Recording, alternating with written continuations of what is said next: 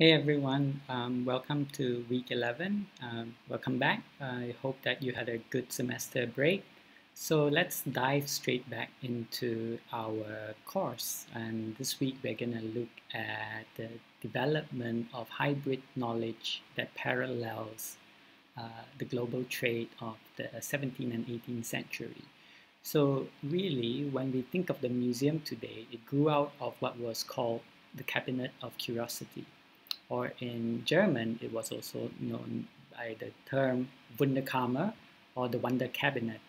Now, the term originally describes a room where objects recognized for their strange and exotic values were collected and displayed, often by wealthy and politically powerful individuals from the 16th century onwards. These private collections served the purpose to entertain important guests, establish social ranks, and demonstrate the erudition and cultivation of the owners. The beginning of the museum really came out of this social practice when the collector of fossils and shells and animals started opening up his home in Manchester for anyone interested in viewing the collection. This was free of charge at first, then because it became a hit, recognizing the demand, he moved the collection to London as a commercial venture and started charging an entrance fee. And hence, you have the beginning of the private museum started by this person called Sir Ashton Lever, right? So Ashton Lever collected for many years different kinds of stuff, and saw that there was commercial appeal and public appeals for all these collection. Over time, this grew into what we understand to be the Catholic and encyclopedic nature of the museum. So out of those private ventures that responded to the demands of a market for the exotic, this that became increasingly volatile and robust with the expansion of the free market economy over the 18th century.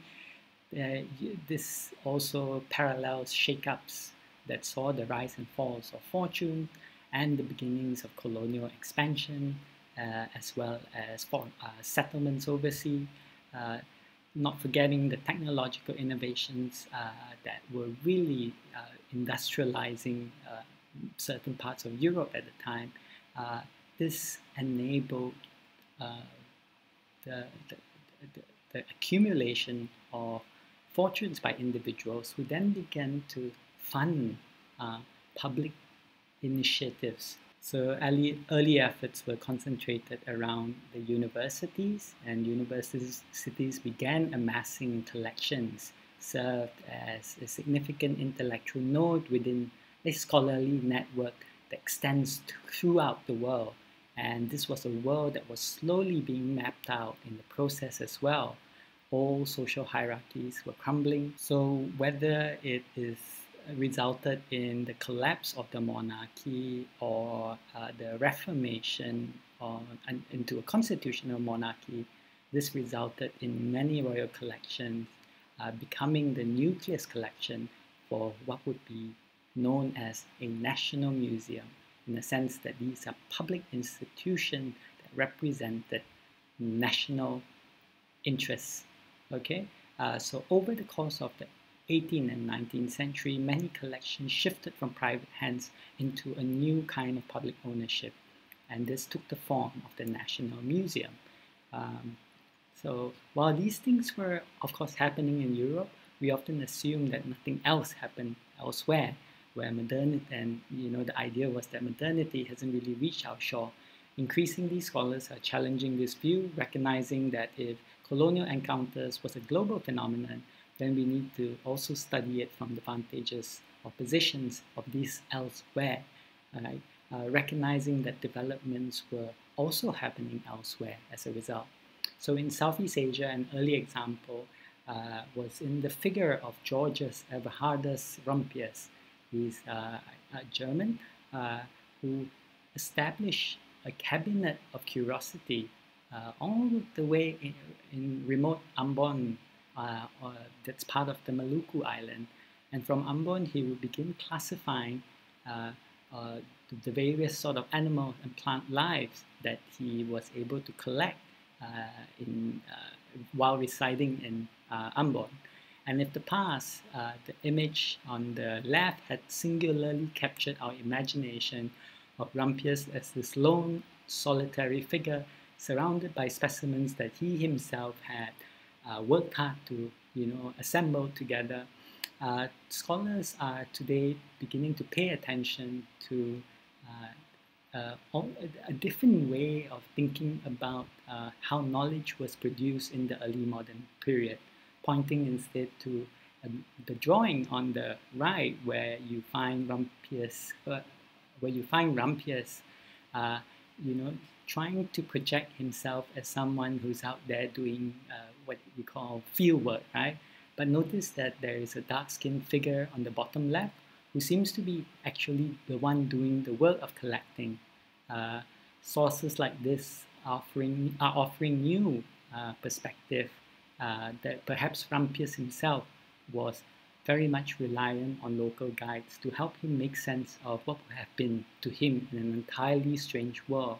And many of these local guides, as a result, were often written out or left out of the acknowledgement, but in trying to recognize that they play an equally important role, it's also changing us and pushing us to think about knowledge production through a much more collaborative lens. So let's have a look at this interesting watercolor, a very naive one showing the king of Siam, Ayutthaya King Narai, watching this solar eclipse from the window of his palace. Of course, there's the Jesuit priest standing nearby, handing him an instrument, and then there are also 10 other Jesuit priests, perhaps seated in a circle around a long telescope. A seated European wearing a wig in the circle can be seen in the circle, and then there is a small figure close to the telescope in the foreground. Each of the two flanks of the circle decorated with 6 portraits of courtiers apiece, and their heads bowed to the ground and their hands joined in near reverence. Right? It's very sort of strange image, mixing science with almost religious fervor. So in a sense, I think the paradox and the idiosyncrasies that we see here really highlights that knowledge exchange is a two-way process. And very often we forget that as much as Europeans are keenly and eagerly capturing and documenting what they see around them, there was also equally corresponding curiosity on the side of the Asian interlocutors. So, for example, Ibn Muhammad Ibrahim notes that the king Narai himself sent for pictures depicting modes of living and the courts of foreign kings. He himself was as much curious about Western painting. So really the exchange of images alongside other curiosities had become a standard feature of early modern diplomacy, as well as an occasional focus on trade. Mughal Emperor Jahangir, for example, we did receive paintings of English nobility presented to him by ambassadors with enthusiasm, while a depiction, for example, of a naked Venus brought to Japan did cause quite a lot of controversy, perhaps arousing both interest and confusion as to this new genre that is called the nude that the Japanese were encountering through the picture of a naked Venus. And then there are also examples such as Jean-Baptiste Tavernier, who reported conversing with the Shah of Persia on the subjects of paintings of women. And therefore, what all these tend to suggest is that if in port cities, lively trade, knowledge exchange is really part of a two-way process. And out of this comes the birth of a new type of knowledge. And rather than view this knowledge as something that is developed from within the center of the European metropole, uh, the, the concept of hybrid knowledge is applied today, for it encapsulates the diverse information drawn together through ways of knowing that included openness, collaborative work, collecting and prospecting, classification, and circulation. In turn, what we call knowledge, whether it's botanical, medical, cartographic, ethnographic, or linguistic, was by nature not invented solely by the metropolitan elites. Rather, it emerged from the multicultural and multi-directional interaction and conflicts that took place and in and between all the different settlements of port cities across different parts of the world. And in fact, trying to locate the discussion of both scientific and commercial revolutions through this network understanding of empire helps us to sort of see a much more nuanced view that prioritizes what is non-European and also what is outside of Europe as equally important sites to acknowledge where knowledge was really produced. And what it does is that it also widens our recognition of the range of actors involved in the production of knowledge. And it also forces us to examine what are the functioning of patronage of local in relation to global scales. Okay, so part of this that we can understand through perhaps the dictionary of English and Malayo English attributed to the trader Thomas Lowry. So the publication of this work first really was announced as the first dictionary in English and in an Asian language, but really it came. It was building on a kind of momentum that was already happening on the ground. There was stiff competition between the English and the Dutch for the control of Southeast Asia spice trade, and this was fierce throughout the 17th century. So while Dutch supremacy was widely acknowledged in the region by 1630s, the English merchants were not altogether absent, and they continued to trade, particularly for pepper on the Sumatra coast. And therefore, the need to fend for themselves prompted some to acquire more than a smattering of Malay. Because Dutch scholarship had moved so much swifter than in the Malay world, from 1599, it had already compiled Malay word lists. And in 1603 already published a book on Dutch and Malay dialogues compiled by Frederick Houtman. Moreover, the four Gospels were already translated into Malay as early as 1612 and 1646. And Malay dictionaries were already published in The Hague in 1623, as well as in Batavia in 1677. These dictionaries, training manuals, and scriptures were produced by alliances of VOC merchants and Dutch scholars deployed to bolster the Dutch East India Company's power by attracting local Dutch-speaking allies and converts to Protestant Christianity. So the English East India Company, like its Dutch rival, was also aware of the need for the competency of language. However, unlike the Dutch, the East India Company, the British East India Company, was slow in setting up printing presses in their settlements. And in fact, they collaborated more with scholars back in England, and one of the results was the 18th century dictionary of Malayo and of English and Malayo of English, which you see here. And in this particular dictionary, there's a really wonderful map showing the countries wherein the Malayo language is spoken, and really what it depicts is the archipelago or the island part of Southeast Asia, thereby testifying and is strong evidence to how the Malay language was really a language that had widespread currency in this part of the world.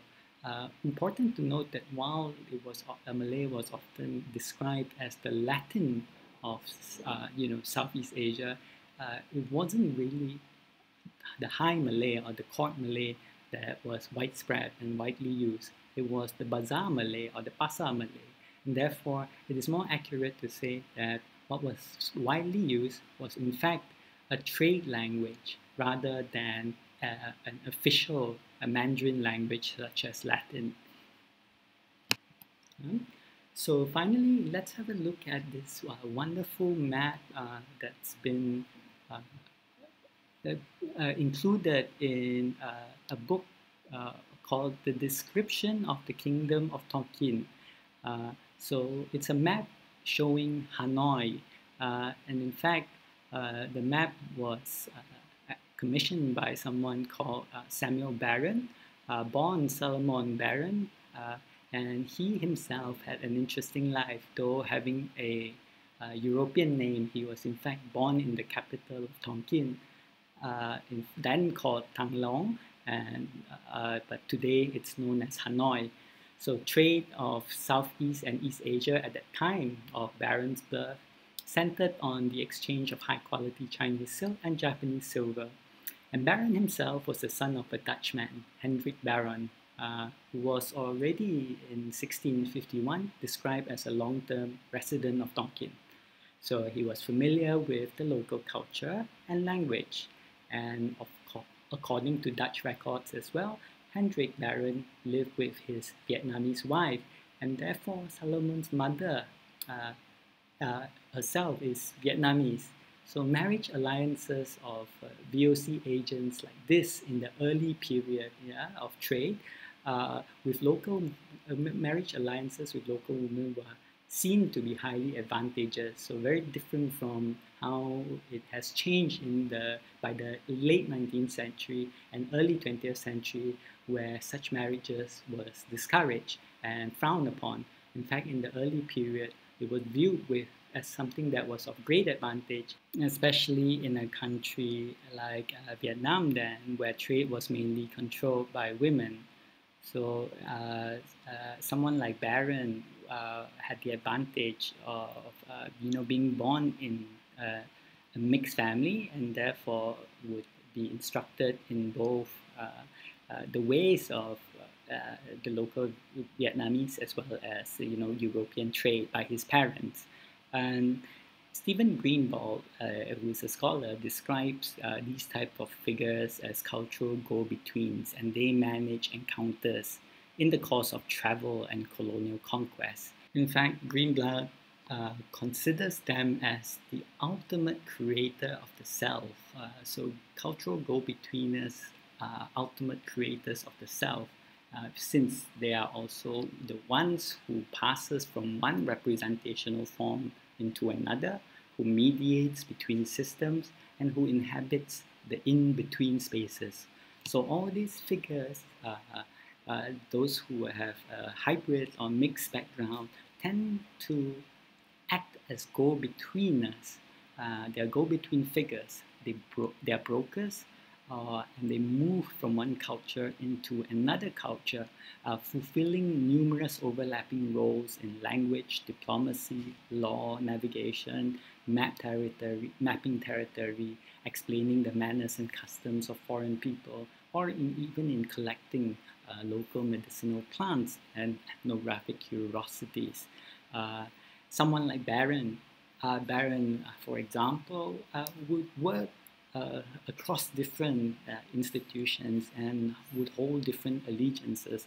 Ultimately, at one point in his career, he would end up in Madras in 1685, where he would complete his description of the Kingdom of Tonkin, which is the book where we see this illustration here. It's part of a set of illustration, and the work itself was dedicated to his patron and the British East India Company. But what's exciting about these illustrations is that today the originals have been rediscovered. So you can be scholars are able to make comparisons between what was published and what was the original draft. As 17th century Hanoi was a kind of center for art and the illustration, particularly those that depict the court, are not dissimilar in style to contemporary religious paintings that were produced there. In this sense, it is very likely that Baron had also commissioned local painters to help with the original draft. And in fact, he noted that he copied them from originals by a Tonkineer of eminent quality, suggesting that in most of the illustrations which he is attributable to his hand, they were in fact drawing on local pictorial conventions.